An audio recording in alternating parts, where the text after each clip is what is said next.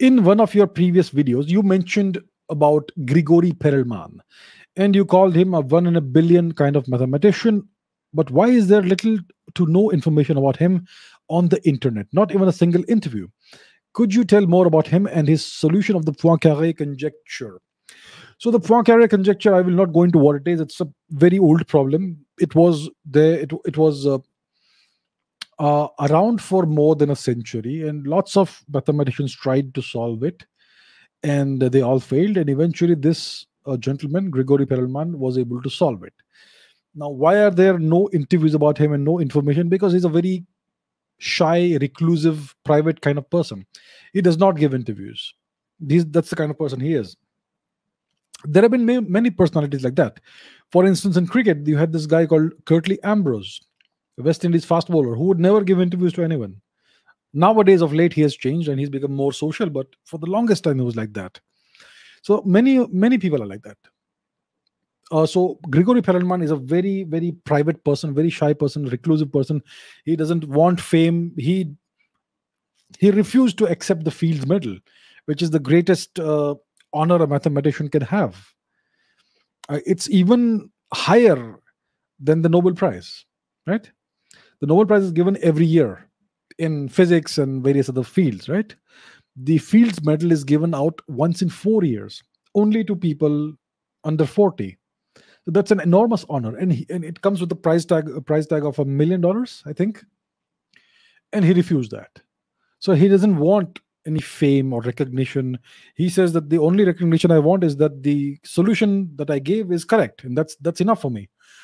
That's the kind of person he is. And of course, he was very hurt by the attempts of certain mathematicians to steal his proof.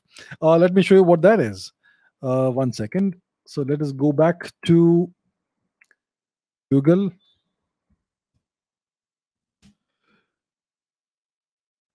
There is the thing. All right. So there is this article, very famous article in the New Yorker magazine, which is called Manifold Destiny, the clash over the Poincaré conjecture, a legendary problem and the battle over who solved it.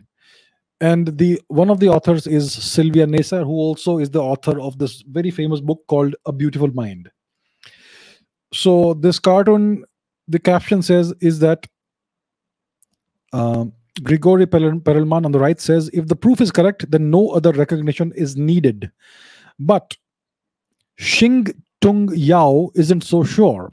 So this Chinese origin mathematician, Xing Tung Yao, essentially attempted to steal the credit from Grigori Perelman. What Perelman did is that he solved the problem. So this is the name of the article, Manifold Destiny. If you are interested, I would recommend you read it. It's a very interesting article. It came out in 2006. So what happened is that this guy, Perelman, he proved the Poincaré conjecture, and he wrote up a paper with detailing the entire proof, and he did not submit it to a peer-reviewed journal. He simply placed it on a preprint archive, on the preprint archive, archive.org, arxiv.org, and it just sat there. And eventually people realized that this guy has solved the Poincaré conjecture. So this Chinese guy, what's his name? Xing Tung Yao. He's also a very famous mathematician. I believe he has also been awarded the Fields Medal. So Xing Tung Yao, what he did is that he picked up the proof, and he wrote a new paper along with a couple of students of his, or maybe they wrote the paper, they were the primary authors or whatever, in which they expanded upon the proof, elaborated upon the proof, and said that this is the crowning achievement. And they kind of tried to take credit for giving the full proof of the Poincaré conjecture. That's the kind of thing that happened. Eventually, an Indian mathematician or graduate student, picked up the similarities between the two papers, and he pointed out that the Chinese guys had essentially plagiarized Perelman's paper. And then there were retractions, and they said that we are not, and they changed some of the terminology, and they said they withdrew the term crowning achievement and all that. And eventually they were essentially shamed. That's what happened. but it doesn't seem to have done the reputation of Xing Teng Yao too much of harm. That's how it is. So, because of this experience, Perelman kind of withdrew into his shell, and I think he just quit mathematics. He quit doing mathematics after that. And I'm not sure what he's up to these days, but yeah, he's clearly not active in mathematics anymore.